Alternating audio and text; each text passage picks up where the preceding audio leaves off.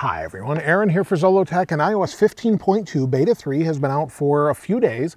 I've been using it on my iPhone 13 Pro Max on my main device, and also earlier this week Apple released iOS 15.1.1 as well, the day or so after 15.2 Beta 3. Now I want to talk about the overall experience of 15.2 Beta 3, as well as your experience based off the YouTube community poll, where there's over 15,000 votes and over 270 comments at this point. Now, before we talk about that, there's a few different features I didn't show in the initial What's New video that I wanted to share with you.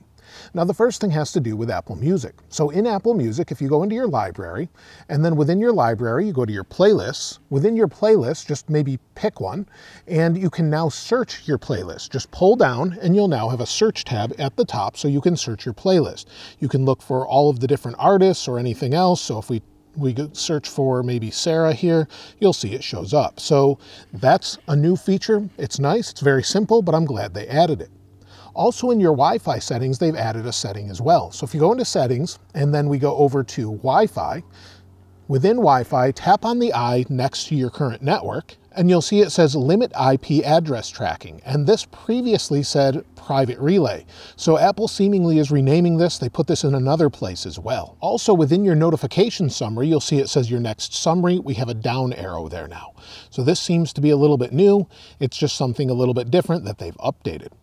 Also, if you have iOS 15.2, it fixes that issue where you replace your screen on your iPhone 13 series and Face ID will now work again. So Apple is getting more into allowing you to repair your own phone, and this is a step in that right direction.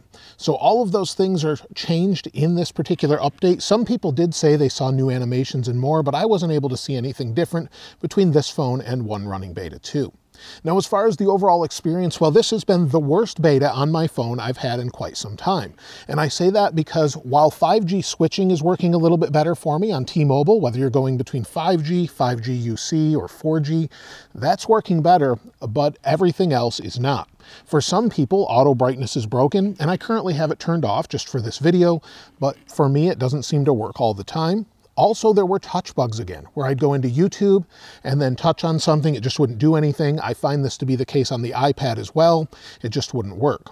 Also, I've had issues with different apps locking up. Not just apps, but settings. So settings could lock up, it completely freeze and then crash. I've had that multiple times. I've also had Twitter lock up. Google Smart Lock, if you use that, it doesn't work at all. Also, I've had Wi-Fi networks just completely disappear, and I had to reboot to get them back. And when I had to reboot, it didn't work, so I hard rebooted. Then the screen went completely purple, and then it worked. Also, my Magic Keyboard on my iPad stopped working as well, so I had to reboot in order to fix that. So lots of odd bugs in this particular update. I've had all sorts of strange things in this update, and you've had many of the same issues based off the YouTube community poll. Other than that, many people are reporting that storage is not loading properly. So if you go into your storage, your iPhone storage, sometimes it just takes forever to load or doesn't load at all and takes much longer than normal. While we've had the storage bug for some time, this seems to be a continued issue. Also, notification summary won't clear for some. So there's lots of really odd bugs in Beta 3, and even some of you have said you've gone back to Beta 2 because of the problems in Beta 3. So there's definitely some issues going on here. Apple has to fix some things. You'll see it finally loaded the iPhone storage, but there's a lot of odd bugs, and of course we need to report those in the feedback app to make sure Apple takes care of them. I'm sure we're not the only ones that have this issue, but quite a few of us have odd issues. Some people have no problems at all. And if you're on iOS 15.1.1, that seems to be fine, everything from battery life and more. So there's a lot of bugs in this beta. There's still some issues with battery in 15.1.1, but in general, the public release is okay. 15.2 Beta 2 was really solid for me. Beta 3 has not been great for me at all. Now, as far as overall battery life, if we go into settings and I go and check my battery here, we'll go to battery. Battery health is 100% on my 13 Pro Max. And over the last 10 days, I don't recall the battery being too much of an issue, but you'll see here's my battery life from yesterday, 2 hours and 53 minutes of screen on time, 6 hours and 15 minutes of screen off time. The day before, 3 hours and 28 minutes of screen on time, and a lot of screen off time as well. And I only used about 25 to 30% of my battery, so it's actually doing quite well, easily getting me through a day without any problem. I've had others send me in those same things as well on an 11 Pro Max. And thanks to Abhishek for sending this in. This is on his 11 Pro Max with about 50% usage. He's getting 5 hours and 23 minutes of screen on time. So pretty good overall. It's lasting most people through the day on beta 3, so that's not an issue. Now, as far as the overall experience on the iPad, I've been having the same experience on the iPad as well. Not so great, apps crashing, touch bugs, and battery life is only 5 or 6 hours of screen on time. You'll see yesterday, I've had this last charged Friday, so yesterday at 8:44 p.m. Now it's 4:51 p.m. the following day, and I only used it for an hour and 38 minutes, and I'm down to 67%. This is just not great battery life, and I really hope Apple improves it. Touch bugs and everything else, hopefully it's much better by the time of the final release, but I think they changed something major in this update to give us all those issues. Now, if the phone's not locking up, performance is great, and on previous betas it was great as well. So if you have an iPhone XR, the XR has been fine for me also, whether it be performance, the phone getting warm and everything like that. The phone does not seem to be heating up for me, which is a great sign. Everything seems to be performing as you would expect, except for those very strange lockups. So I've had some odd lockups here and there, like I said, but other than that, it's performing as you would expect. So very, very strange experience this time, where certain apps that I use regularly just don't seem to work anymore. So a very, very strange experience overall, where I just didn't have this experience before with so many apps crashing and things not working. Most of the time I'll go in and use an app and it will work fine, but then I'll do something Bluetooth related and it seems to crash.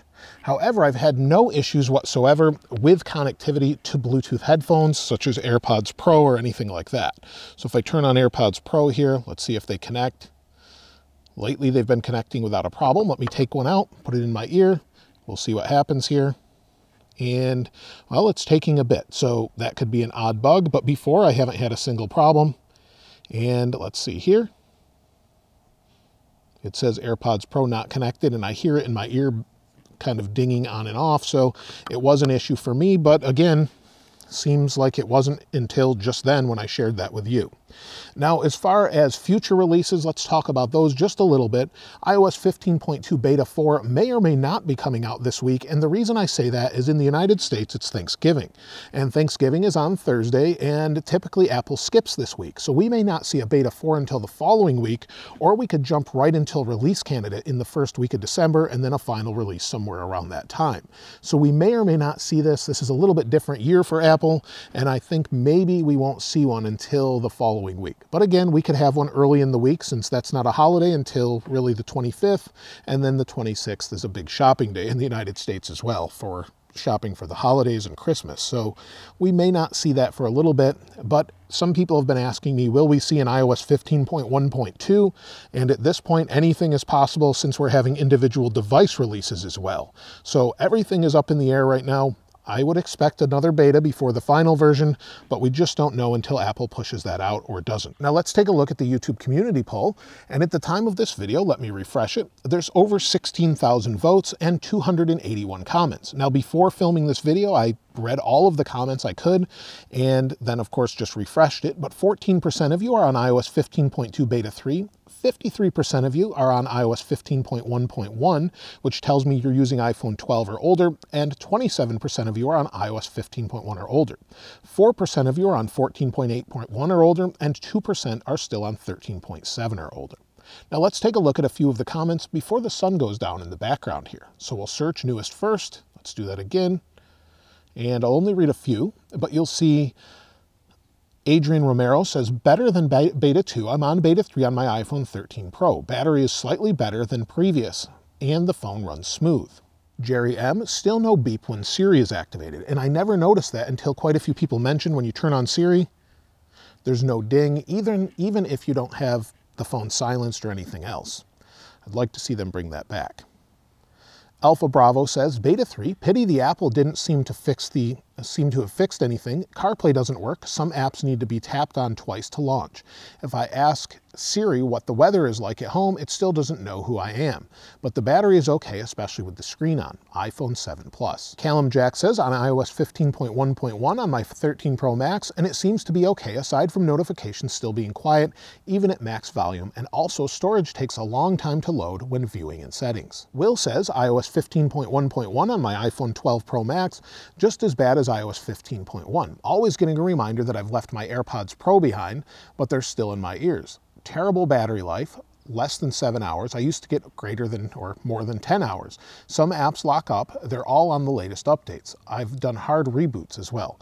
Also, make sure your AirPods are updated since Apple recently did that. I would check that as well. Braden says, I'm using iOS 15.2 Beta 3 on my 13.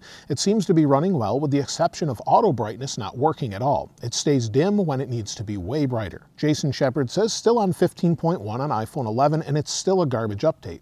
Lags, glitches, games crashing, and battery life is very poor. Still not happy that Apple skipped over iPhone 11s and others and didn't give us 15.1.1. Anthony Quinn says, having trouble with my iPad on iPadOS 15.1. When playing music, the music stops playing, but I can see the song seconds still going. Also on my iPad, my apps crash. iOS 15.1.1, low battery backup and battery draining problems on the iPhone 12. It was all good on iOS 14.8.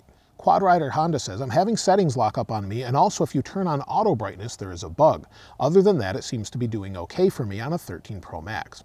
On 15.2 Beta 3, battery life is good, performance is good, can't wait for Beta 4 to see what it brings. Always love your videos. Thank you. Pierre says, I have a lot of issues on iOS 15.1. I'm on an iPhone 11. The issues is I have a heavy battery drain and many lockups sometimes. This is one of the least stable versions of iOS so far on my iPhone 11, and I'm impatient to see iOS 15.2. Let's hope it fixes most of those issues. Thanks for your amazing content. Thank you. Dante says, I'm running iOS 15.1.1 on my iPhone 12 Pro. After updating, I did experience some issues with my data using both LTE and 5G. After a reboot and in about an hour or so, it went back to normal. And so that's everything so far with iOS 15.2 Beta 3, my experience, your experience, and hopefully it gets much better from here on out. Thankfully, Apple's still working on it. I think 15.2 will be a lot better since earlier betas seem to be much better than this one. But so far, this one, like I said, has been one of the worst betas for me probably since iOS 15 Beta 1. So right now, I'm really hoping it's getting updated very soon with Beta 4, hopefully this week, but if not, it'll be a week after that. And again, maybe some smaller updates in between. Let me know what your experience is if you haven't already in the comments below. Also, if you found any other features in iOS 15.2 Beta 3, I'd love to hear from you in the comments below. If you'd like to get your hands on this wallpaper, of course, I'll link it in the description like I normally do. And if you haven't subscribed already, please subscribe. And if you enjoyed the video, please give it a like. As always, thanks for watching. This is Aaron. I'll see you next time.